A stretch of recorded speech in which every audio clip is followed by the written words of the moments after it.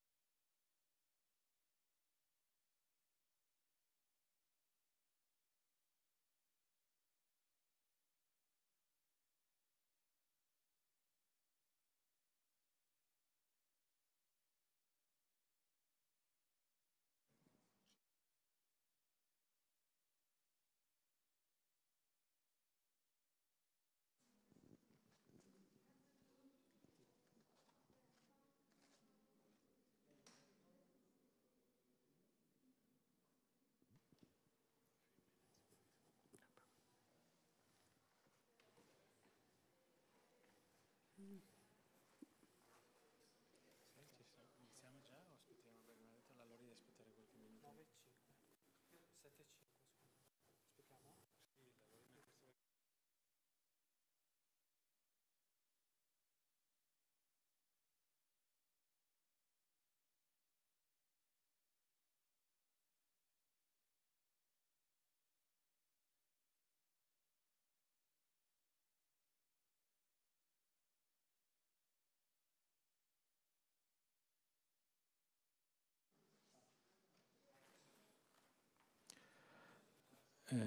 Good evening everybody, buonasera a tutti, grazie di essere venuti, quelli che venite da lontano o da vicino. Sono molto felice, I'm really happy to welcome today Christina Seely. She's been working and dialoguing with the artists in residence at Fabrica today, the whole day, with her master class. And we are lucky enough to have a lecture and hopefully an exchange after the lecture in form of a Q&A, so you're open, please, to participate. And I'm really happy to have Christina Seely in our semester program, Co-Ecologies, and I think that she, in a way, perfectly feeds and resonates with the program that we've been following up in the last semester. And I think that it's been quite a successful day today with the residents. And as always, I just want to make a little introduction of Christina.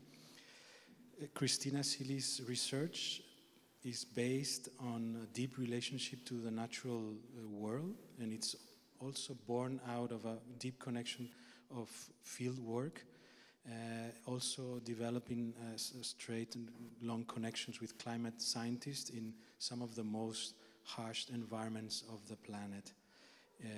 In a mix of different, or in the intersection of art, science, and spirituality, her work often pushes the limits of perception in the photographical media. Her works also encourage new ways of sensing the self and faces complex emotions related to our coexistence with climate collapse and, of course, nature in a wider sense. She has exhibited extensively in the US and internationally and is featured in many public and private collections, including the Museum of Contemporary Photography, the West Collection, and the Walker Art Center. And she has been an artist in residence at the Headland Center for the Arts in California, and also participated in the Art Circle program, as well as recipient of a year-long public arts commissions from the city of San Francisco. In 2014, she received the Smithsonian Artist Research Fellowship, and she was 2017 recipient of the John Goodman Photography Fellowship. Her exhibition, the Next of Kin, Seeing Extinction Through an Artist's Lens, opened at the Harvard Museum of Natural History in 2017, and her solo exhibitions Dissonance and Disturbance opened at the Anchorage Museum in Alaska. She has received the MFA in photography of Rhode Island School of Design, and has completed a self-designed master's in theological studies at Harvard Divinity School in 2023, recently. And in certain ways, she's actually represented by Equinome Gallery in San Francisco, and is also a 2023 Guggenheim Fellow. So we're very happy and proud of having Christina Seely in our program, and welcome, and thank you very much for being here, Christina. Thank you.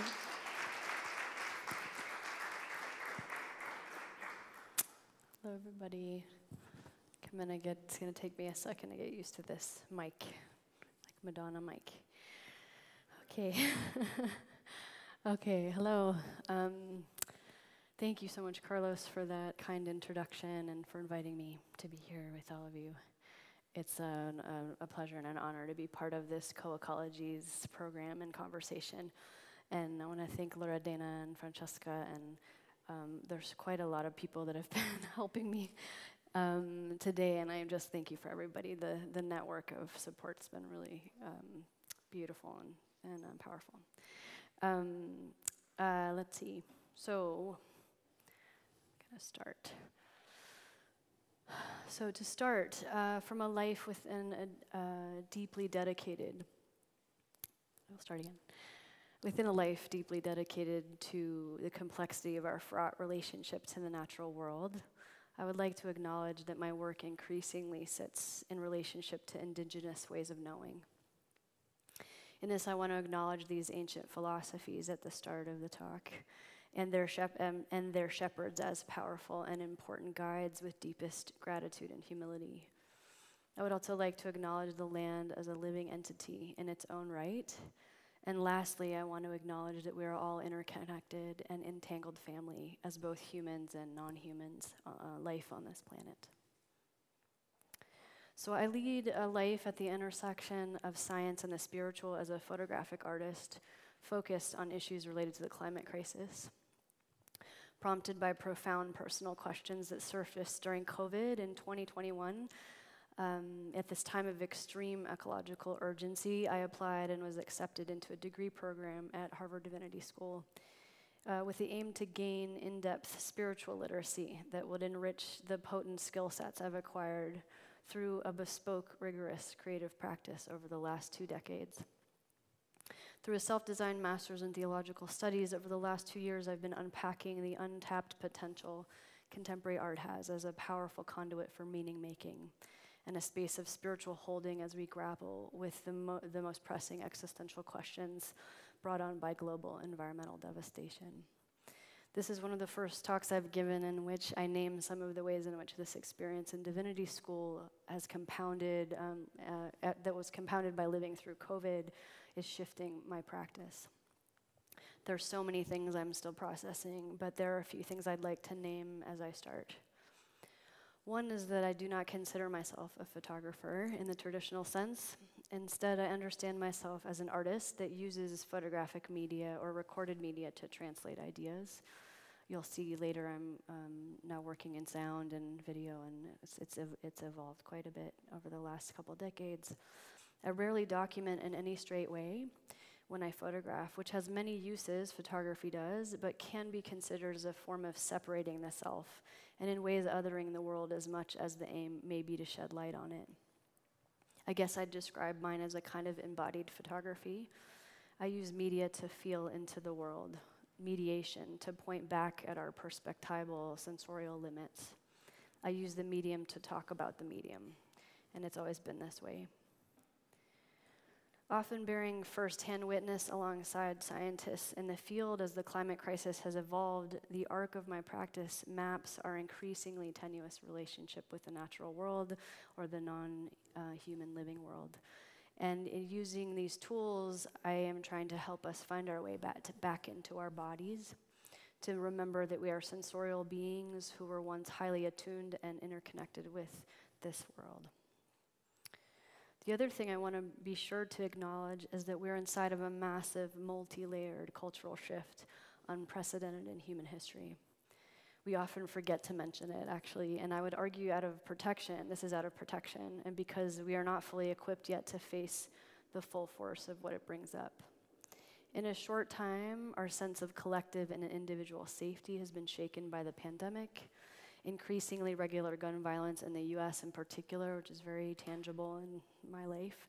National and international political instability amplified dramatically with the recent situation in Gaza and the Ukraine, and the exponential impacts of the climate crisis seem practically everywhere, and these are all entangled with each other. Along with this, in under a decade, the sense of our location in time and space has dramatically shifted from a paradigm of linear chronologic thinking to simultaneity, so think everywhere, everything everywhere all at once.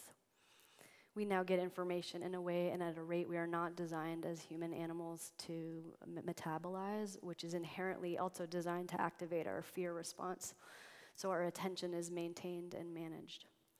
Even for the most privileged of us sitting here in this room with most of our basic needs met, it is a fundamentally overwhelming time to be alive.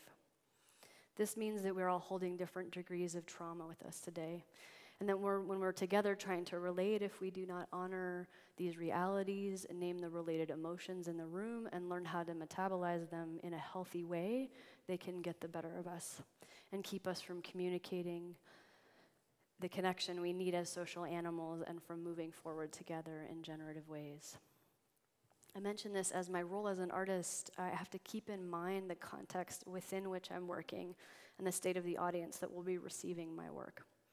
If I skip or overlook where they are, then my ideas can become useless. And the very work I hope to do is to help you see and feel things a bit differently, to deal with these traumas in small ways and hopefully to come out the other side feeling more connected, entangled, and inspired to rethink your positionality. So next I would like to talk about semantics, and we've touched on this a bit today and when working with the residents, which has been a real pleasure. So because an interesting realization hit me when I applied to divinity school, I am really thinking about, again, the semantics, the power of them. So when pulling together my application, I suddenly registered that I only had to change a few words, and there it was. It turns out, as a secular, non-religious being, I had been living a deeply spiritual life. So I want to consider what it looks like to share my practice publicly from this lens. What changes when an artist directly names their practice as sacred? Do you find more of the sacred in your own life if I say it out loud? And as a side, I suspect every one of you in the room called to do this kind of creative work already feels in some way, shape, or form like this is true for you. I've spent more than a decade in deep communion with the planet, and I moved to the Arctic for 6 months early in my career, inspired by a boat trip to Alaska, during which I was directly exposed to the obvious early impacts of the climate crisis. It was 2009. In 2010, I moved north because I had to, following the unfaltering needle of a compass in me. There was no other option than to listen and go, and to the residents and budding artists in the audience, I left an unstudied job, adjunct teaching, with little savings and with blind faith. I threw myself into the work of finding my way through by building my creative practice over this 6-month stint. Without knowing it, it was the start of a deeply dedicated spiritual life. And now looking back, I see it as one that has always been about trying to express the existential need for our re-entanglement with the planet. And it's become exponentially louder as the years have passed. So as a side, in these last few images, you're seeing me on different trips and experiencing perpetual night on the shores of the Arctic Ocean near the town of Utqiagvik, which is also known as Barrow, Alaska, on the most northern shore of Alaska.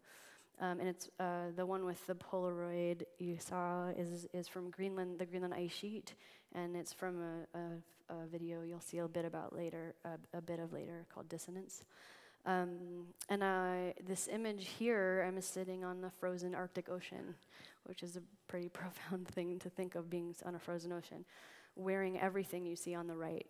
So that was my whole suitcase as one outfit. So the blue coat is good for about 40 below.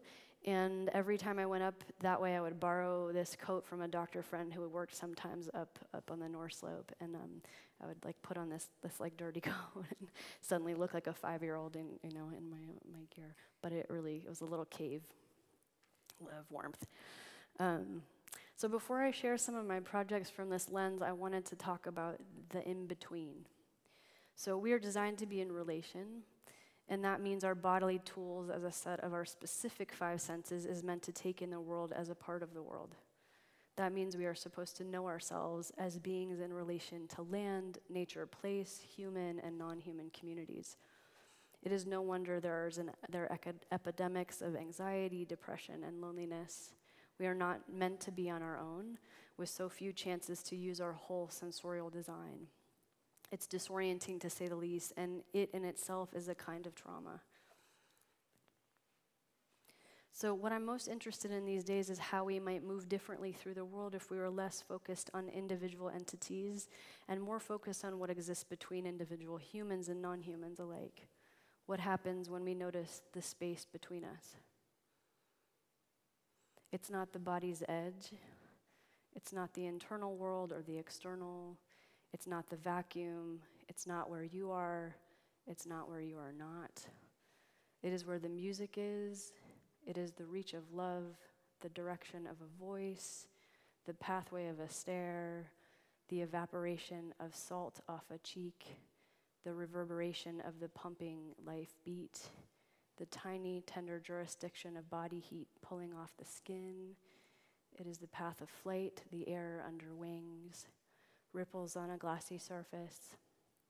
It is the charge of air just outside drops of rain as they fall, the space below a cloud, the warm air of a song being sung. It's a thought set free. It's the push of air near a peak. It's everything that happens when we close our eyes. So I want to ask all of you to think about the in-between and the site of relationality. So not you or me, not you and a ruby-throated hummingbird, not you and the land beneath your feet, but what's between us. So I'm going to ask you to do a little exercise with me to try to help you shift into thinking from a place of relationality before I share my work. And we've done a lot of this today as a group with the residents, but for the rest of you, it'll help us get you caught up with the group. And I want to encourage you to listen from your body or a more embodied, contextualized location if you can. So pick a place you love in your mind's eye. It could be the natural world or a city, doesn't matter. And close your eyes for a minute if you feel comfortable and picture it for yourself.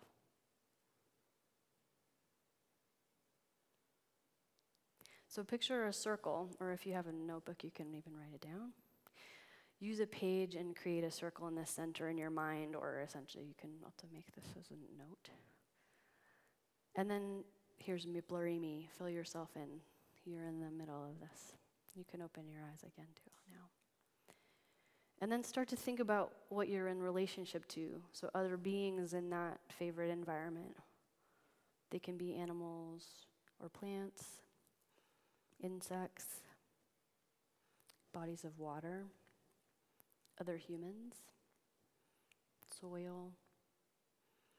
And now get specific if you can. So say like a raccoon or the Italian sparrow, which is the national bird here, or a red fox, or maple trees. Or if you don't know the names of species, just visualize them in their context. Okay, so now think about the whole environment that all of these beings exist in. And all of these beings in motion in their lives. And then think about them existing without you there. How often do we do that? And then all the ways they relate to each other, and remember you're at the center, right? We're moving through our lives. So here, I invite you to consider the lines as sites of relationality and connection. What shifts when we cultivate there, or perceive there, from there, and listen from there? And I acknowledge that a lot of us have nervous systems that are amped up, and we don't always feel safe, and this can be a practice in your mind's eye that can actually calm your nervous system down, because you realize you're connected to everything. So I'm going to share a few projects from this location of relationality, and let's say sacred relationality, to bring that word into the room. In 2016, I started working on my project Terra Sistema at the Smithsonian Tropical Research Station on the island of Barro, Colorado in the Panama Canal, and returned to finish it in 2017. The goal was to try to capture a sense of the breadth of the rainforest through photographic media for the first half of the project.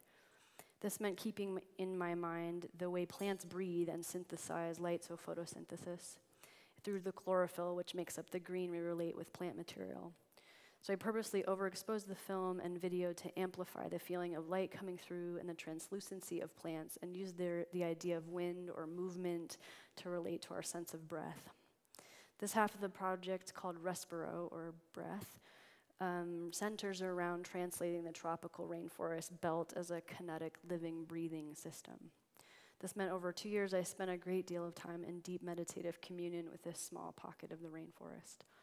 Essentially, I learned to lose my edges and breathe with the world around me, consider it as an entity in its own right, in the act of living, and to honor it through the act of trying to translate this idea. The shooting process was made up of many daily rounds of setting up and taking down a 4x5, so an old school, like dark cloth over your head, analog camera, and a DSLR you see there. And these two kits, that I was sort of managing in extreme heat and humidity, with a great deal of time waiting for the light and air and wind to get the desired shots. But it really changed the way I spent time in forests and paid attention to all the life that is happening around and as systems, right? The jungle is so dense. And it was not only building this sense of direct relationality with the environment, but also working alongside fellow researchers doing the same from a scientific angle. So there were primate researchers, so this on your left is a ladder up to research capuchino and howler monkey habitats. And the canal was being expanded my first year, so there were studies being done to protect species as best as possible, but you can imagine how powerful that impact must have been to expand that canal, and then the size of the ships that can now go through there. It's insane, it's incredible. So there were researchers from Dartmouth College, where I had been teaching I stepped down this summer, but I was there for about 8 years. And they were recording in a tiny recording studio the call of 75 individual species of katydids, which you see here. I'm shaking the pendril of the Katy. This is Katy, the katydid. They're like crickets. And they're trying to understand how each species finds each other in a sonically noisy world, right? So there's like very specific shifts in them.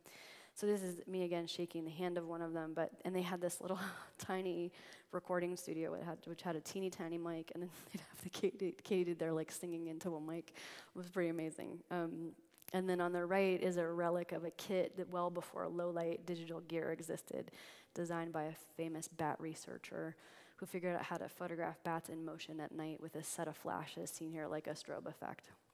So it's kind of cool to see that there's in this little station some remnants of previous modes, like creative modes of trying to, write, gather data, very similar to being an artist, actually. And I also went out at night with frog and bat researchers one night, and they used infrared cameras to do their work in the dark. So this is a portrait of all us warm-blooded animals together using their gear.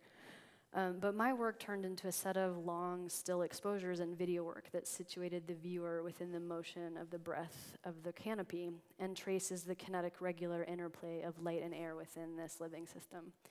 So the photographic works are made up of 2 prints layered onto each other. It's very hard to translate in this projection because they're really different. They translate differently in real life. They're layered, and there's this kind of top archival vellum print as almost like a skin or something. And that's backed by the second really sharp digital print, so they kind of combine and become dimensional. And these disparate exposures then have this sensation of dimension and trace and motion as the viewer moves past each piece. And then I photograph, so you purposely have no footing, so you feel kind of floating. You're floating in this world, and it's often difficult to tell how to orient yourself to the environment to enhance the feeling of being integrated. So the images are designed to compound and confuse photographic time as to set the viewer within this the continuousness of the cycle. While they're hard to translate on the screen, the top print again almost reads like a skin. So there's a warmth to them too. And they're breathing. Actually, that material, if anyone's used it, is depending on the humidity changes, it's alive in a way. It's a different kind of print. And then in 2016 and 2017, I was also invited through the Institute of Arctic Studies at Dartmouth, who I worked with quite a lot when I was there, to go to Greenland, which was a great honor, to offer a workshop for their JSEP program, which is the Joint Science Education Program. And the grad students and faculty ran this program. They're still doing it, where they bring high school students from Denmark, Greenland, and the US, and they learn science in situ, in Greenland on the ice sheet. It's amazing. And so I would do these type workshops with them, and we'd have this engagement and talk about art, and then I'd go and do my work. And so in response to a growing concern about the alarming rate of melt off the ice sheet, I traveled to Kangerlussuaq over the next 2 summers, which is a Greenlandic town on the west coast. It's one of the only towns you can access the ice sheet directly. And I began a series of similar works to play out the kinetic life of the ice sheet melt, concentrating on the accumulation and movement of water of this mass country of ice. The work Flumen, or Flow, which is the other half in conversation with Respiro, follows the path of water starting as glistening drips of melting ice that cumulatively build to an exponential force, one that's powerful enough to affect the balance of our entire planet by altering the stability of its circulatory system or our network of ocean currents. The scale of water is far more difficult to translate than trees, and so the first year I came away with almost nothing for this project, and I was actually there to photograph muskox and caribou for another project, Species Impact, which I'll sort of touch on a little bit, but that ended up in the exhibition that Carlos mentioned at the Harvard Natural History Museum. That over 4 years I photographed 10 species in the wild that are being impacted by the climate crisis. And then the second year, I spent a great deal of time listening to the ice and water and recording it in different ways. And I'd gone back, the first year was this kind of failure, and then I came back and used a river near where I was living to really figure out water and how to have this engagement with it and record it. And so did all these tests, and so that, because it's really hard to get there, it's impact, you're expensive, all of it takes 42 hours, to get to just land there. So I had to use my time really well. And I learned a lot, a lot of being an artist is failing and learning from failure, right? So this is here you see me just really with the water and filming it and scouting. These are called moulins, the kind of water slide looking little creeks that move through the ice sheet. And then Kangerlussuaq is set at the edge of a large fjord in a Greenlandic town that is developed out of a defunct army base, American army base. It has one of very few airports in the country that is large enough to allow both government and commercial airlines to land.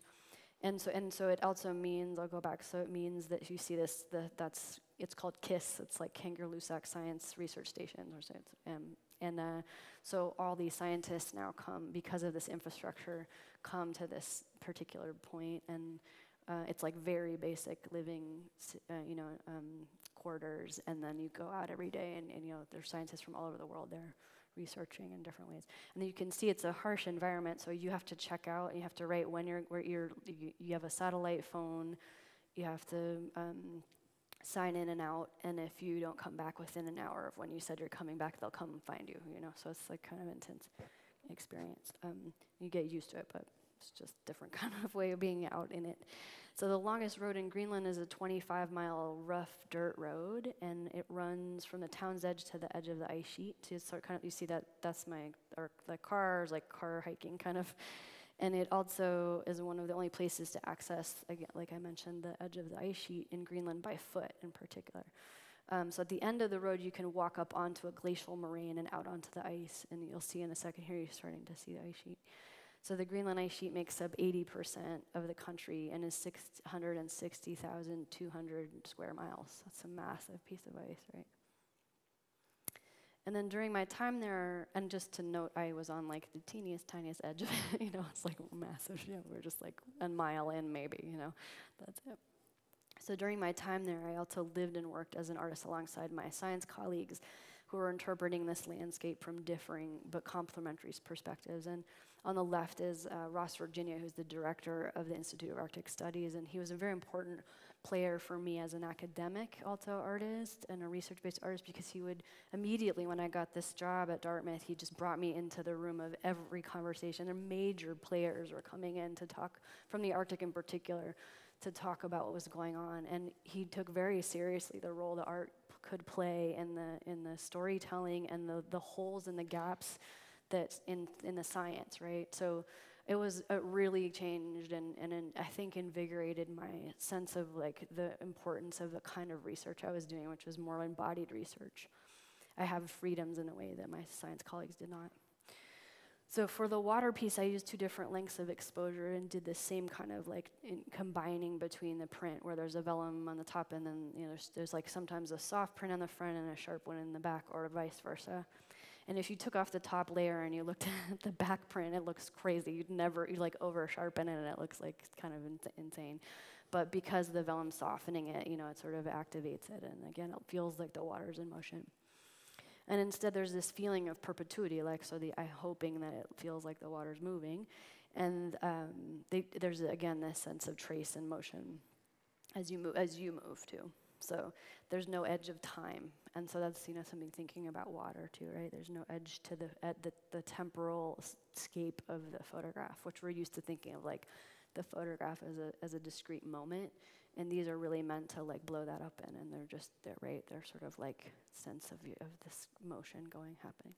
And then here's just them installed in an exhibition at my gallery, and then I handmade an artist book with John Demerit, who's an incredible bookmaker, built it, but I printed it all and designed it, and then it's just like a book version of that. And then the dual screen video installation Terra Systema Tempo interweaves and overlays real-time footage of each system in action, like almost mimicking that like exchange of the prints. And then it stages the viewer between these large-scale projections of breath and current, and they play out simultaneously as delicate and powerful forces, again in perpetuity. They're just kind of looped. And there's sound too. So the viewer is not only invited to consider the planet as a mirrored, breathing, circulating self, but becomes the bridge between the 2 locations as like an active location of relational in between, right? So you're literally like connecting the Arctic and the tropics as the experiencer. So these profound experiences communing with both the rainforests and the ice sheet led me in the following years further into the territory of embodiment and inspired my 2 most recent works. Disturbance, which debuted at the Anchorage Museum last fall, is an immersive audio-visual installation focused on the dramatic, recurrent audio interruptions that disrupt natural sonic environments that are generated by large-scale industrial man-made machines. And these, cargo ships and flights function as part of a complex worldwide network of cargo. So the project was inspired by an experience I had 10 years ago, a little more than 10 years ago, photographing for another project called Markers of Time, where I had moved up to Alaska and then eventually worked in the tropics after that, but to experience perpetual day to perpetual night and make work about our lost relationship with natural cycles. And so I was there, like, really paying attention to man-made time and natural time, and so flights and the tide and all that. And I was photographing, and I had this crazy experience where I was just below where the flights take off out of Anchorage Airport, and there's this little weird park. It's kind of a funny park, and there's this crazy sonic phenomenon where there's this cliff face, and then the flights are coming overhead, and then there's a bay in front of you, and the acoustics of water are crazy, right? So if sound hits them, it just like spreads in this incredibly crazy way, and so the flights will come out over them right below that, like under this cliff, and then just drop through your body. Like the sound busts out and like drops through you, and just like it's terrifying, And even if you expect it to happen, it's like actually scares the crap out of you. It's just like terrifying. Like your nervous system kicks in no matter what, right? So that really actually was, I filed it away, like I have to do something with this sound someday. And then I was having a related experience in Panama. And so what I come to notice while working in Barro, Colorado, on the island, Barro, Colorado, was this eerie, unsettling feeling. So I'm in the jungle, it's loud, like there's all this sound. There are these howler monkeys that sound like dragons, there's a crazy sound, and all these birds and frogs and, so much going on, katydids, all of it. And then I would feel like multiple times a day of kind of like unease. And my nervous system would like kick into fear mode a little bit, but I didn't really understand why. And it took me a while to figure out that it was the fact that these massive ships were going by I could feel them before I could hear them. So the bass was like, something was off, right? And bass in the natural world is almost always dangerous, right? So like a herd of buffalo or a flood or something, it's never like, oh yay, like celebrate. It's like your body knows to have like this fear-based response, right? So unless you're right at the edge of the island, also you don't see the ships go by, right? In the Arctic, there's just expanse and space, and you're very aware of like everything that's alive or not or moving, right? In the jungle, you have like so much is going on. So it was this really starting to learn about embodiment, right, and this like registration of that. And here you see the conversation of these are sonograms, so these sort of like translations, synesthetic translations of sound into visual. And this project's designed to pull apart and draw attention to the battling experience of sonicscapes that are made up of biophony, which is the natural soundscape, and anthrophony, which is the man-made sound sources, in these two disparate geological locations. So again, I'm interested in this like Arctic tropics as a way to think about the whole of the globe, right? These like regions in our collective imagination that actually really make you start to think about a global narrative in a way. And so it centers on this ongoing natural ambient frequencies, starting with the natural ambient frequencies, and it exists within these respective environments, and they're unhinged by these intervals of profound human-induced disruption, and regularly, right? There's like a rhythm to that. So the interplay of these audio, natural, man-made, and locational Arctic tropic components amplify the vastness of this man-made global system and network, and the intensity and pervasiveness of its impact on a planetary scale. So here's where this is from way back when I started. I was just doing these long exposures of these flights, like flight and tide conversation. And then so these seem very quiet as images, and it was just absolutely like terrifyingly loud actually, and very disruptive. And we're so used to jets coming back, and here you can see that like burst, disruptive burst in the sonogram, right? And then here you can see, we talked about this a little bit today, where there's this sort of orchestra of, you feel like the score of the natural world on the left in the jungle. You have like birds and the frogs at the high notes and the middle ground, and then even the howler monkeys have like a deep bass kind of, and so they're sort of low. And then you see this fog of a arc of the ship going by, and everybody gets quiet, right? It's just fog of ship. So I worked with Christopher Hedge on this because I didn't speak sound, and I wanted to really create this experiential sound. And he's an audio engineer that's been working for many years on the three-dimensional sound at the Academy of Sciences in San Francisco. They have a big planetary, like dome, and it was amazing to work with him. I learned so much. And we were using a Talinga, which is that you can see with that. This is him in both regions, in Alaska and the tropics, in Panama. And then here, a holophone and binaural. So the holophone is this middle one that has 6 mics in one dome. And then there's like a 5-1 install. Some people know sound, some people don't, which just means in a space you'd have 5 speakers, 1 in the middle, 1 in each corner, and a subwoofer. And so you're recording to then remap that into a space. And then binaurals are just designed to emulate the way you hear. So you see our little mannequin friend. You can either wear them yourself, so you're recording the way you hear, or you have a mannequin that's doing that. And they're really designed a little more. We weren't sure how we were going to install it, so you could also have this, you used headphones to really make that work. And it's very deceptive if you've ever experienced it. Sometimes there's a very famous or well-known artist, Janet Cardiff, that does these walks. And you're listening, and sometimes you really can't tell what's in the recording and what's outside. It's a wild experience. So I really wanted to play with, trying to get your body to register it as like a dimensional experience. So just here we are listening in it. And then here you can see the cargo ship just going by. And I was just kind of filming. This was meant to be sonic, and you see there's like this frog there that's, you can't even imagine the impact on it, this sensorial experience for these guys that are so reliant on sound, right? And delicate, and that's their worlding. So, and then when we went to Alaska to shoot, I'd been living up there a couple years before, so I have a nice community there, and I went and stayed with a friend of mine.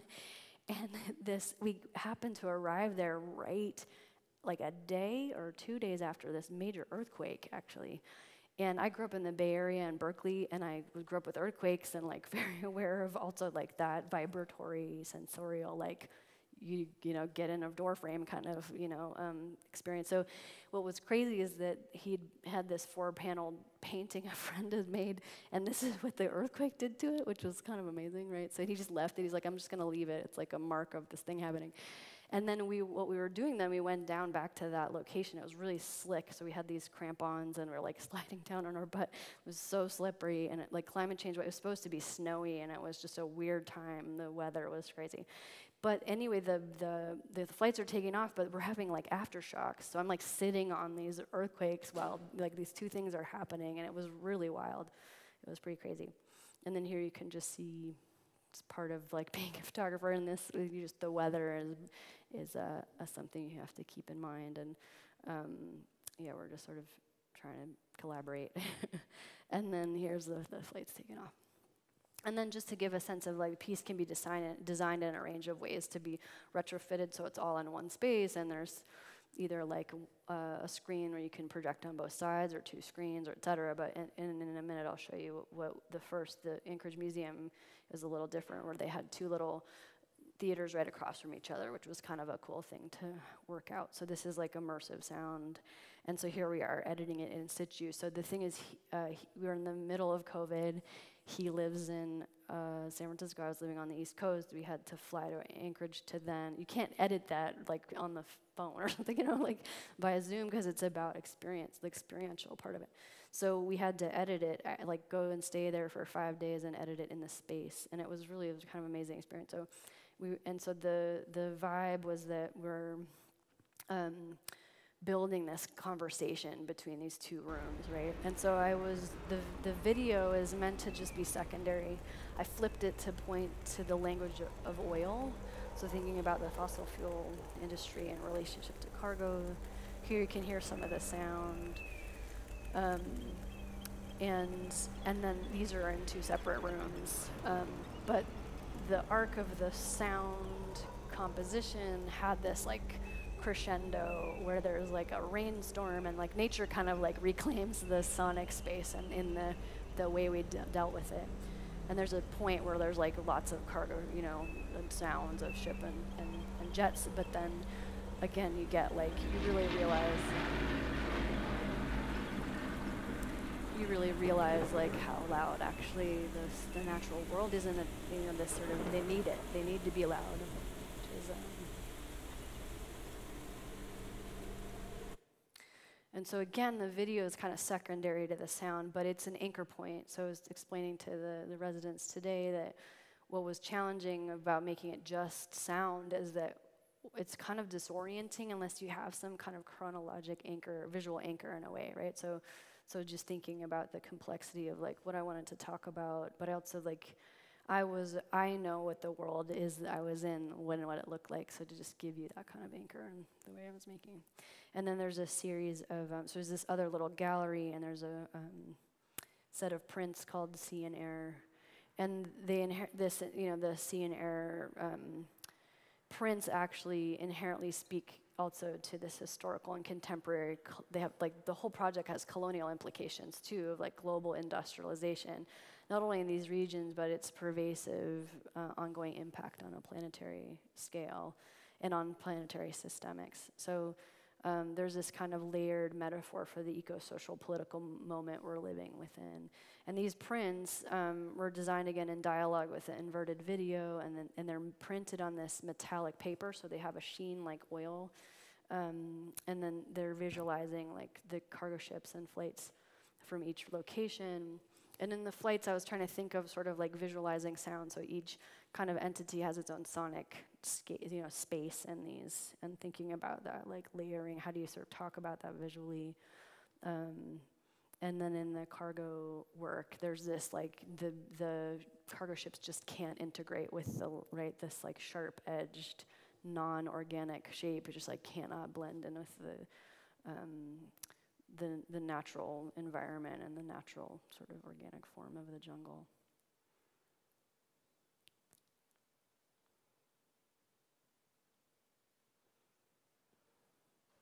And here's just the installation. Okay, and this is the last project I'll talk about. And then there's sort of a little conversation to have that I'll end this with. But in 2019, the hottest year on record, I also returned to the ice sheet and created the film Dissonance, the other project that came directly out of my experience working on Terra Systema in Greenland. And it's my most personal project, probably. It's kind of a love letter to Greenland and the Arctic. In the video, and that year, again, was the hottest year on record, and there are quite a few stories, like a polar bear cub showed up 100 miles out of its range, and it was emaciated, and we had to, there's all this protocol because they're dangerous, they'll attack humans, they rarely eat them, but they do attack humans because they're predators. And so there was this whole, we had to do all this bear training, and I've been in quite a few places where there are polar bears, so I was training the grad students to manage them, and there's this cognitive dissonance because we never saw the bear, but there was this deep grief that really rose up in me. I think it was like I was really hitting a point after so many years of really being inside a witness of change that's happening. And the bear, I called it a ghost bear. It was like always kind of with us. And then it had a Greenlandic hunter. So the Greenlandic community actually will hunt polar bear, and they eat them. They're part of the sustenance living. And so someone had to go, and the year before, and I think it's the first time in like 100 years they'd seen a polar bear in that part of Greenland. So it was really dramatic. And the year before, the mother they think it was the mother, had come through, and they had to do the same thing. But they distributed the meat, and she was healthy. And then this year, this one it was so devastating. It was really sad. So I was just like holding that. I didn't know how to kind of like process it with the grad students who are just like, they don't even know, this isn't like, this new territory. And then, so this video, there's this thing that happened, and in a minute I'm going to share like a piece of writing over the beginning of Dissonance, and that's not how it's shown in a space, but you'll understand in a second. But so the video is a single channel video piece that focuses on the dissonance of the bodily experience of this otherworldly and rapidly changing environment. The footage centers around interactions with sparkling meltwater as I labored to hold on to small, glistening pieces of ice as they melt against the heat of my fingers and hand. Segments of the piece ask the viewer to register in slow motion the kinetic energies of ice from solid to liquid within the magnitude of the surrounding landscape. The interjection of my body serves as a conduit for the viewer's experience, and the subtle audio of surrounding wind and water mixing with the sound of long exhales of breath fogging the lens. So I breathe on the lens so you feel the sense of the body and my presence. And then the crunch of footsteps on the icy surface build into this kind of meditative, enchanting, but simultaneously loaded narrative. The slow glitching footage creates a surreal edge to the piece, and it points back to the impact of mediating technologies on our misunderstanding of the environment. So fundamentally, dissonance is a reflection of our human vulnerability and our power to impact.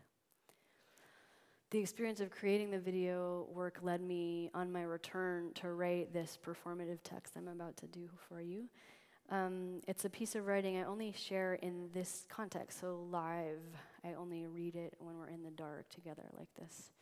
And the entire actual video piece is 32 minutes, and there's immersive sound, and you just see it in a space like looping, and it's had a couple different overt lives, as you saw in that theater. And you'll see making the video had this profound impact on my understanding of embodied knowing. So I'm going to kind of maybe ask the light gets taken down and shift into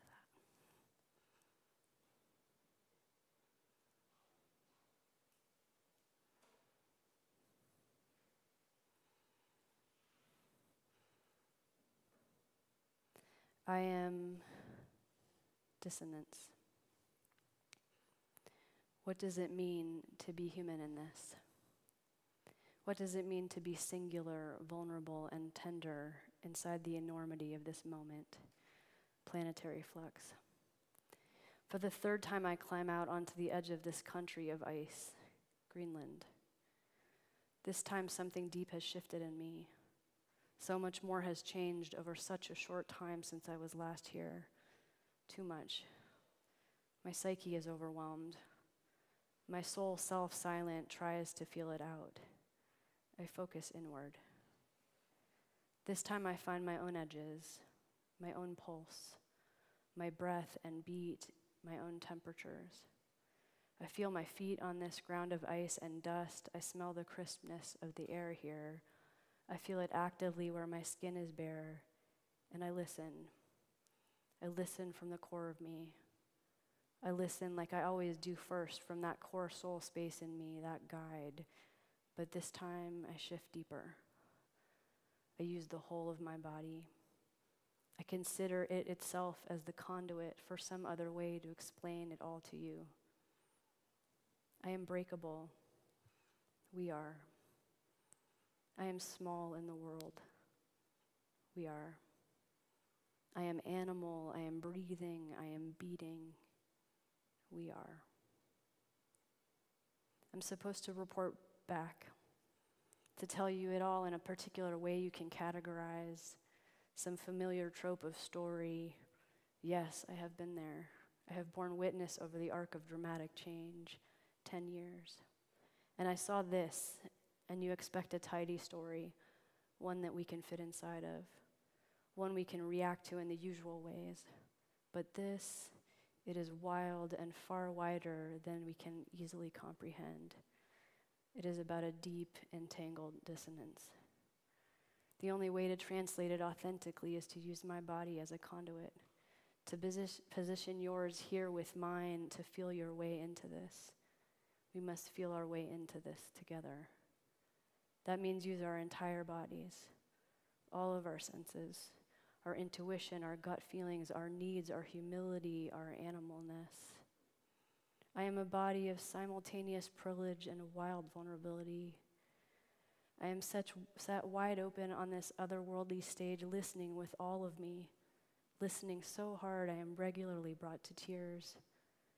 Years of facing into it, of witness and realizations, ghosts that haunt and facts that I house about all the life-impacting change. And this love affair with the edge of things has been the most important thread in my life. It is also devastatingly beautiful. The way the sunlight amplifies the energies of water and ice moving around me, set here among a zillion diamonds in a system of such visual complexity I don't know where to look. I pick up one small frozen piece from the edge of a flowing moulin, its formation designed by the motion of water, and I hold it up into the Arctic sunlight. My fingers freeze in the air and against its tiny glassy surface. The sublimity felt from this examination is infinitely worth the correlated bodily breakdown. I hold it and turn it and feel it in my fingers until they are numb. Then without touch as guide, I grip a bit harder, but just enough to keep this gem from slipping. I consider it slowly in the brightness until the heat of my body thins its edge beyond a delicacy I can grasp, and it slips back into the twinkling flow of it all at my feet. I'm learning about my body, love, and impact. The power of my energy is directly affecting another's. This year was the hottest on record. In the valley on the way to the ice sheet, a system of flow winds its way to a fjord and eventually out to sea. This network of meltwater from ice sheet to ocean is visibly comprehensible. My first night in the brightness of the Arctic summer, I climbed the nearby outcropping that looks out over the town of Kangerlussuaq where we stay. It's a breathtaking 360-degree view, and all I could focus on was the sound of the water and the riverway below, like white noise turned up too loud. So much water echoing its motion throughout this wide space. All I could do was feel what this meant with my body, with my full set of senses, to register it as a knowing, the most important kind. We are at an unprecedented moment. I cannot say this loud enough. I come from the front lines. Believe me, I will say it again. We are at an unprecedented moment. All I can say from all that I house is we need to start to collectively think in new and generous ways, not built out of fear, but built out of inclusivity and possibility. We need to be in and of the world, to feel it more and notice how we are not separate.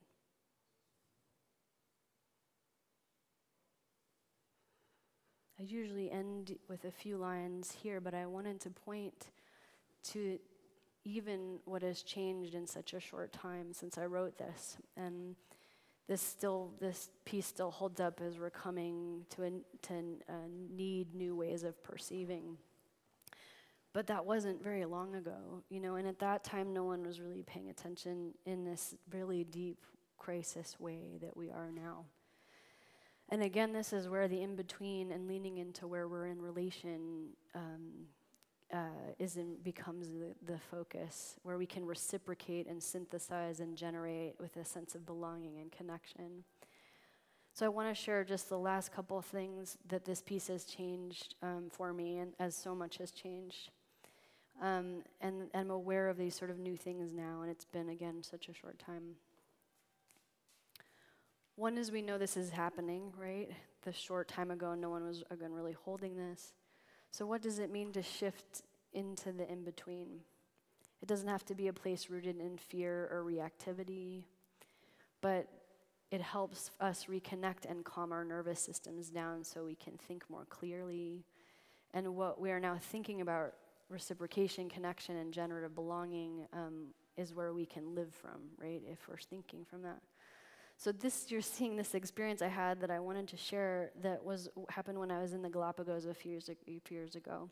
And I was trying, as you can see, to film the edge of the water. And that kind of edge, that threshold, was like the focus of what I was trying to get to. And I was treading water for a long time with my DSLR in this case. It's just heavy and awkward. And all of a sudden, this sea lion, what you saw there, right? Like suddenly there's just whiskers. All I was looking at was water, and it was just like suddenly whiskers. And this sea lion just started to play with me. And she's as big as I am, and I'm not in my world, right? I am wildly vulnerable inside her world, and I'm a good swimmer, but again, I'm holding gear, and And you know, I'm sort of just like trying to like have a reaction to this large mammal, you know, and just that's like engaging with me. And this is all part of this is de tempore, it's part of a piece of mine. So the suns, where the sun is like sort of perpetually setting, and the sea lion and then the Arctic fox are part of this. I have had a lot of really profound experiences in the wild with non-human life, and I'm lucky for it. But it was so interesting. I had all this gear, and I wanted to cry, and I was like afraid, and I was like in love, and it was just this wild moment where I kind of lost my edges, and I kind of became more of an animal in a way. And there's such a deep humility when you're not in your world. And they're way smarter than we believe, and they're very aware of us. Obviously, she was like, "What are you doing?" You know, and she kept doing this thing where she would swim and then be like, "What?" You know, just like right, and so agile. And then I was with a friend that was helping me, and I got out after a while. I was exhausted, and so sweet. She was pretty young. She came out and was like, you know, she wanted to keep playing. She was like pouting, kind of. It was so crazy. And so again, this sort of like sense of humility was really starting to bake into the way I move through the world all the time, actually. And then this is one of my favorite pictures of my mother and I, and she's placing me, I expect for the first time, into my most beloved Lake Superior, Gitchigumi, which is where I've spent every summer of my life. And I've been thinking about this image for a long time, and you can see it's faded, so you almost can't even see it. I'm just like in a shape. And I'm at an age where I most likely didn't know where my human mother or planet mother ended and I began. And I can't help with all that I now house but wonder what it might feel like to find our way back to that sense of self so deeply entangled.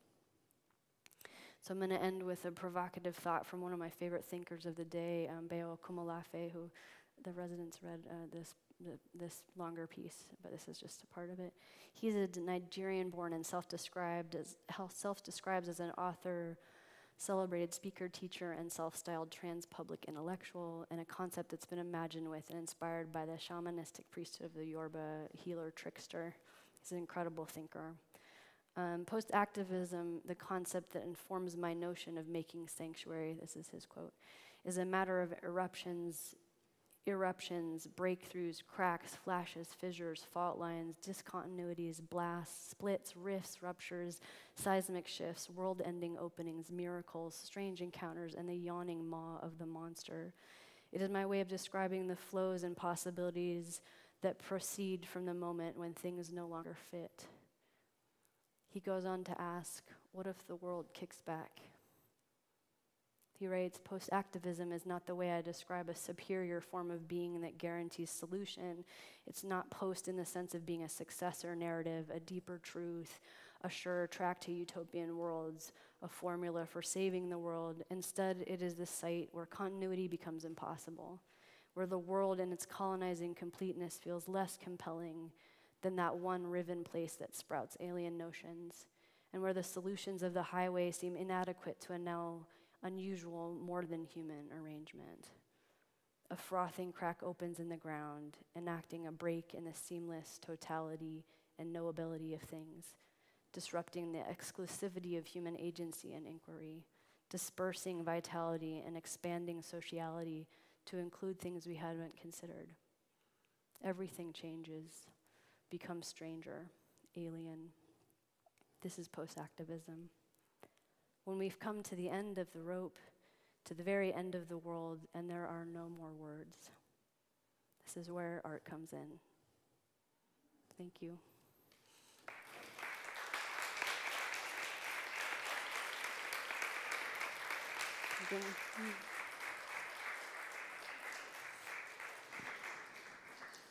Thank you very much, Christina. It was a beautiful lecture. And maybe now I hope, or maybe there is some questions in the group.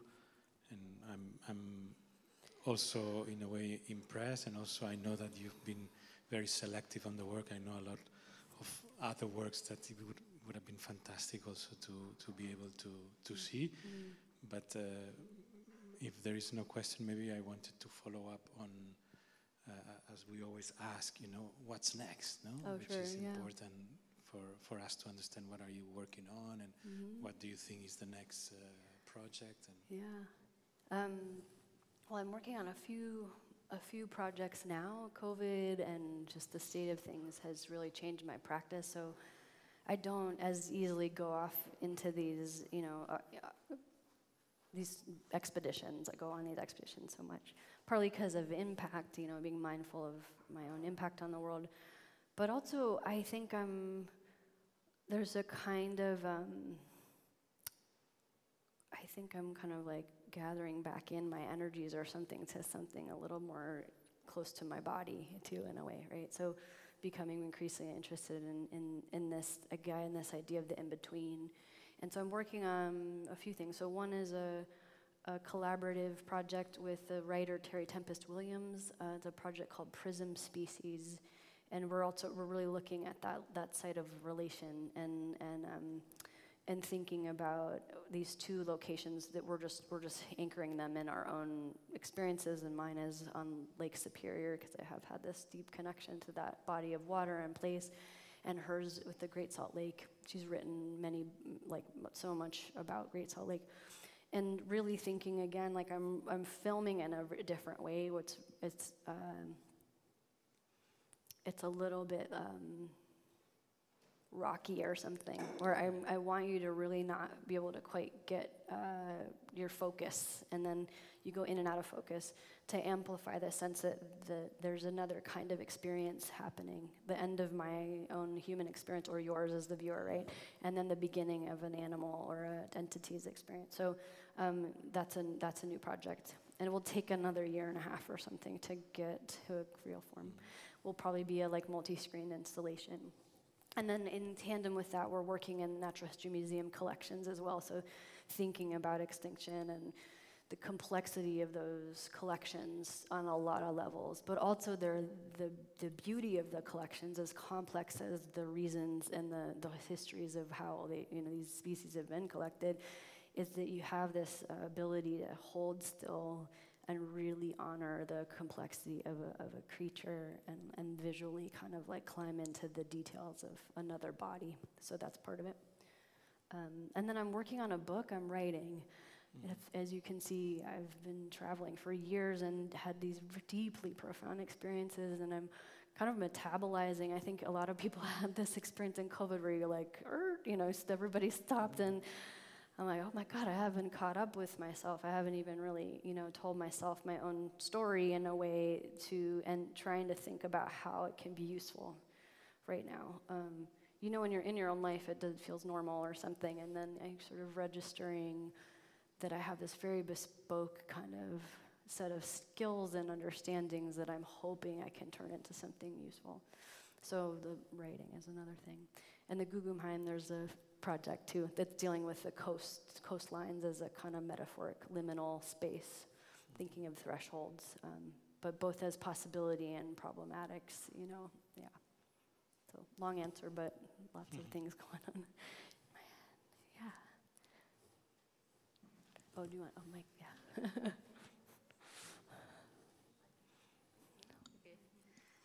Hi, thank you so much for the lecture. Yeah. I have two quick questions. Sure.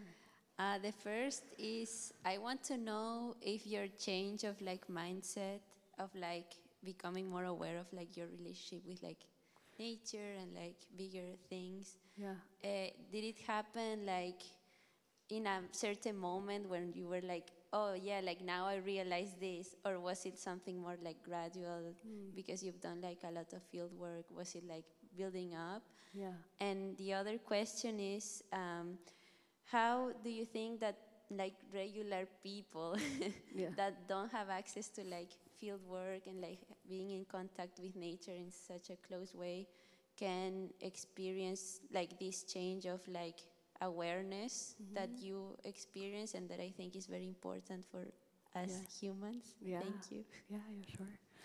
Well, for the first question, I think it was gradual, that coming into this sense of sort of embodied knowing. I think again the slowdown of COVID was part of it, but also that there was sort of this breaking point where dissonance. When I was making that, I don't think I understood I was dealing with a lot of grief even in making that film, that video piece. It took a while, and I think partly because we're not in cultures where like grief is named or held. There's no container for it. And if anything, divinity school taught me, honestly, was how deeply we need containers for moving through difficult emotions, especially, and they're just gonna inherently be part of what we're moving through right now, right? And I think a really important part of moving through the times that are coming and that we're in are finding ways to do that work, that grief work, that, you know, really like coming into a relationship around, just our like full bodily reaction. So it's interesting. I think some of it's come out of, I think really the first year of divinity school, I just grieved the whole year. I really did. It was just profound.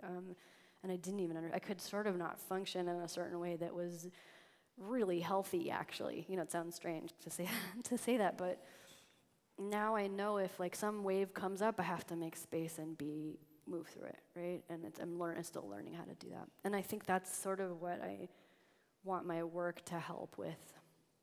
So to segue into the second answer question, I think what we did today as a group was a little bit of my trying to figure out that answer. And so what we did do today was do a kind of exercise where I was talking through this sense of what does it look like to experience your full bodily design, right? Your full set of senses, and really have this embodied experience, presencing kind of, right? And what's it look like to practice that? And then what happens, just paying really deep attention to what happens. And you can be in any like natural space. You can be with like a tiny house plant in the middle of a city and do it, right? You can. It's not as obviously as like profound as being in the middle of a rainforest or something.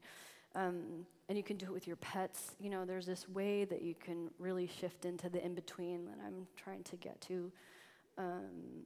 And I think it's just it's a practice that we really need to do together too, right? So we're social beings, so grief you can't do alone. You just can't do it alone. You really can't. We are not meant to do that.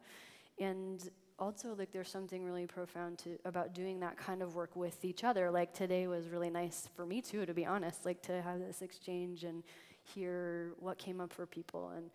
And so maybe it's even having a buddy, you know, like having someone you do it with regularly. And building a practice of just finding a way to really try to be untether from the overly visually dominated kind of like worlding we're in with technology to get back into our bodies, right? So hopefully that's kind of thank you. That was great. Okay. Yeah. Thank you so much. Bueno, my question is, I really like your writing, so I was wondering if you can tell us more about your process, or how do you, write a piece, if you have like a diary, or it's just like, so that's my question. Yeah, the writings come in like fits and starts. So being in an academic environment, it's been challenging for me to have to write in an academic voice, which I don't like at all. I know how to do it. It's been part of my job in a lot of ways. I know how to teach people to do it, but I actually think it's missing all this other stuff. So I think that I've become interested in writing as a kind of almost like a technology, where there's different types of writing that have different goals in terms of how you're translating, right, a message. And in the case of this kind of writing, and the reason I haven't published this before, but this is maybe the 6th or 7th time I've done it as kind of a performance or something. It's important to me. It's like almost like oral tradition, to have you in the space, and I am in my voice and my body and in my grief when I'm reading it. So it's a very different kind of writing, and I have to kind of maybe similar to like really letting the work through.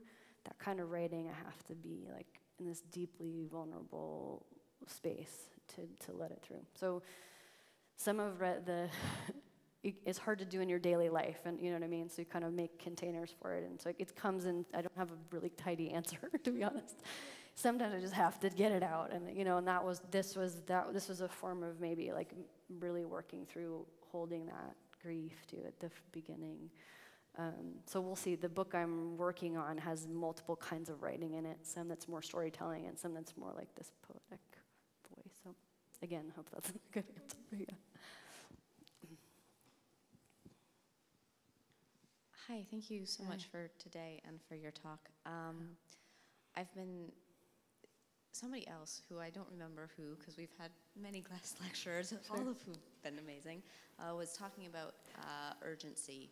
And it's been playing on my brain today, I guess, I feel like your work, you've been talking about the duration of these projects, and also just like the duration of some of the shoots and things like that. And then in contrast to what's happening with climate change, and you very year after year seeing change in this way that is devastating. And I'm wondering how you resist the pull of urgency, or how you situate yourself within that kind of conversation. And I mean, today we were talking about kind of different times and ways time work, and I think our human time, we really love production and making product within short time frames. And so I'm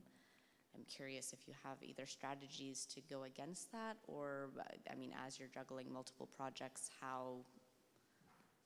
Anyway, sorry, I'm now rambling. But I think part of the difficulty at asking the question is part of the complexity, right? You know what I mean? I feel the complexity of the moment in how difficult it is to ask the question in a way. It's a good question, very interesting question. And I think it's actually, I'm really inside of this discipline about staying slow. And there's a privilege to that, right? I'm happen to be in a moment where I have this fellowship year, and I'm kind of gifted to myself. Because I've been pushing so hard for a really long time, and I was really tired. I finally am not so tired, but I was just just insanely tired. And so I can't be of good use in the world if I'm that tired either. So I've been starting to kind of think about it sleeping has been a focus for the last 6 months. I'm I just get to sleep as long as I need to sleep. And I'm not going to judge it. I'm not going to let anyone judge it, that. I need rest, and I need a cumulative rest. And so sort of little rules like that have helped me slow down and start to, we were talking about this a little bit today, about trusting my body. I was really ignoring it a lot. And we live in cultures that, right, thrive on us ignoring our bodies, right? And that productivity is really can be really unhealthy to the body, right? Even if it's you get a lot of stimulation maybe out of as a creative person. So I think there's urgency in the back. There's always this, this is happening all the time in the background too. Anxiety about what I know is happening and what we're all feeling. And then also knowing that some of it is, this is going to get political, but tied to capitalist structures, right? Who benefits from everyone being so overproductive, right? And being tired all the time, actually. If you're rested, you can have these much more complex, nuanced thoughts that might change things too, right? So I'm mindful of that. And I think there's just... Pleasure Activism is a book by Adrienne Marie Brown, that I'm sure you know as a dancer, right? But right, so there are these philosophies, I think, that are really useful around, remembering we're also designed for joy and play, and that we kind of need that. That's where we actually learn the most of the time. Fear isn't the location of learning. You shut down, your body shuts down, your brain shuts down. So... to also the shame-based culture, that's a huge part of academia, by the way. So, thinking about how do I climb out of even just built-in shaming around whatever, if it's sleeping in or productivity or whatever, right? So it's just the tidy way to end the answer. It's just I'm working on it, I'm trying to find, like, I actually like being productive. Sometimes I love being like deep in it and exhausted myself, but I'm getting better at, like, if I want to do that or I do that. Even today, like, I love this stuff, and I'm gonna be so tired tomorrow, so I'm like, I know it, so tomorrow I will take really good care of myself, right? And so building it in, right, this like care of the body and the self and the slowness and the mindfulness of like the crash and all that. And that's part of being creative too, those like, there's some up and down. So yeah, it's a good question. Thank you. Yeah, for sure.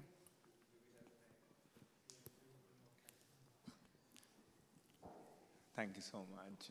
I'll try to be quick. So I come from a culture where, specifically in current scenarios, spirituality, divinity, sacred, these words kind of become like debris of regressive religion, enforcing some really problematic ideas. Sure. And I have spent a good amount of time coming out of that zone. And like, so when these words come across, it's just like a big distance which I maintain. And how do you, what way do you formulate your practice or your process of thinking to incorporate these words or these belief system, if I may say so, in a way that it doesn't go that wrong territory, while also flourish in a reasonable and rational environment. Say the last part again. Like, and they flourish in a reasonable and a reasonable environment. Okay. Yeah, I mean, I think it comes back to semantics, right? So this is something I've been very careful, even when I sometimes say, like, I went to divinity school to consider art as a space of spiritual holding. I actually always say existential holding. For some people, that spirituality is a tricky word, and the sacred's a tricky word. But sacred is also meaning making, right? So, and for me, I think I'm not religious, and I also sort of grew up a little bit allergic to it, to be honest. And I'm kind of like a baby Buddhist, like it's embedded in the way I think anyway. I learned that in divinity school. I was like, oh, I'm actually like kind of a Buddhist. And in Buddhism, anyone can be part of Buddhism. It's like designed so that there's this openness. It's your own journey. There's something I really love about that inclusivity of the practice and the sort of honoring of it. So I think maybe inside of finding some comfortability in being part, maybe a little bit Buddhist, but not, I'm not fully comfortable like diving into the whole dogma of it because it feels inauthentic for me.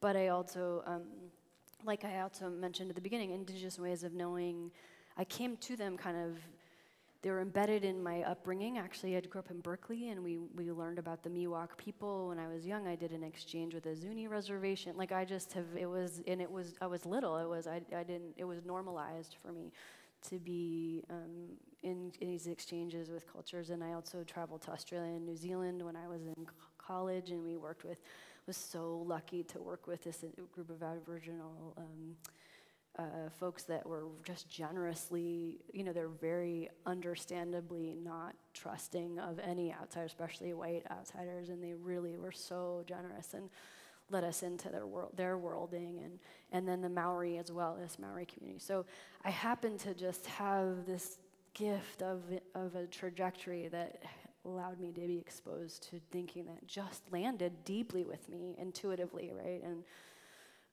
so that's why I name it, because it's like, and even in divinity school, there were moments when I would get infuriated by conversations in the room that were leaving out indigenous. They sort of talk about something like it was new thinking. I'm like, that's not new thinking. That's like ancient thinking. And there's been this erasure of voices that I would always be like, by the way, like, nope, that's indigenous. Those are indigenous ways of knowing. So. Maybe that's, again, it's a convoluted answer, but it I think it's something I'm working out, and what are the words that I'm comfortable with is a different conversation than the mindfulness of how I talk, so that a secular public that may have this kind of like matriculation in the conversation will hear it and climb into it and be able to find their own meaning making, right? And stay with that site, right, of like profundity. It's another good question right now. And that's why I went to divinity school. It's like, how do I find the language, right, to make sure we're still talking about the sacred. It is sacred. And our creative practices are spiritual practices. I think spirituality and creativity are also wildly threatening to capitalist thinking. The most, right, if you just think about the history of like indigenous thinking, witch trials, all of them are about embodied knowledge. Paganism, even like early Christianity, all of it, right, is the erasure of this powerful other way of being that is deeply embodied and entangled, right? So, and I think creativity is that too. So we are strangely like dangerous to that, right, that like frame of, what's the right, or our sort of force in the world, but also the most important. So I take seriously too, like, even what we did today, I hope is just like kind of helping you guys get comfortable, right? Climbing into like a sacred practice, right? Whatever, and you can use different words, you know. Find the word that feels good, right? Or the framing, right? So that we're like, I'm helping perpetuate like a healing around what's going on, because we gotta get back to that. I think I will go for the meaning making practice. Yeah. Okay. Meaning making. Yeah. Thank you so much. Okay. Thank you. Thank you. Okay. One more. Okay. Sure. Okay. You talk about slowness and mindfulness within your practice, and it seems with a lot of the tools that you use are often quite slow formats of working with, like large format 5x4, or these long videos which pulling out in and out of focus. Yeah. So I'm wondering, is that always intentional within your practice? And as a photographer myself, I often struggle to be mindful and be present when I'm documenting and being in these environments. So I'm curious of how you try to be present whilst you're sort of experiencing your subject through like another... Through mediation, scene. Yeah. That's like a great question. I actually think for me, whatever the recording tool helps me be even more present, actually. I think there are forms of using my phone where I am not, you know what I mean? Where I'm like, oh, I had this for dinner or something, whatever. That's different. But in the slowness, I think almost all the work I shared with all of you today, because the group got a different glimpse into other work too, is the camera. It's mostly been the camera, but sometimes it's now a recording sound and stuff. Excuse me. The camera gets me to. I can even feel my body shift thinking about it. I get really present, and I can kind of like channel into this like receptive self. So it's interesting, because I do think it can be a very othering tool or block you, or you're just like actually not really having the experience when you're using cameras and et cetera. But I think almost always and that's why it's really hard for me to be around other people when I'm shooting. I have like a visceral response. I don't want anyone near me, because it feels like this moment of sacred connection, right? It really does. I think that's where I was like, oh, this is definitely a spiritual practice, because I am suddenly like, okay, I'm in collaboration in almost everything you're seeing. It's I don't know if any of you, maybe all of you have had this experience, where sometimes you make something, you're like, did I make that? I don't know if I made it. It feels very strange. It's weird, right? It's a strange thing as a creator, where you're like, bizarre, I made that. Something called me to make it. And again, this is like, gets a little complicated with conversation, whatever, it's a spiritual conversation, but I did not grow up believing in God or having this, like, again, dogma as a thread, but I do believe deeply in energetics and like connection, and something, especially working with animals, that something I can now have just honed it, kind of. I can almost, even in a city, I can call them to me. It's really weird. My friend Leah's here, and we've had a couple moments of suddenly the animals will show up, you know, usually when we're in California, but there is something, it has to be a kind of alchemy though, and the camera's weirdly part of it, you know. I'm waiting to have this moment, to be in it, or I'm waiting for the breath of the forest, and you know, right? So another really good and interesting question, right? It's like mediation, it can be both things, separate you, also get you really present, right? Like help you like listen with your whole body. So yeah, you're welcome. Yeah. Okay, I think that we would be able to continue forever, but I think that Yeah. we thank you very much, Christina, Thank for you, your everybody. time today. Thank you for being here. Yeah. And I just want to remind everybody that next lecture is on Wednesday with Meta Haven. And this time is going to be online, so I invite you to tune, to connect to Fabrica's website, and also to follow up the lecture. And we'll see you soon. Thank you very much. Thank you, Christina. Thank you, guys. Thank you.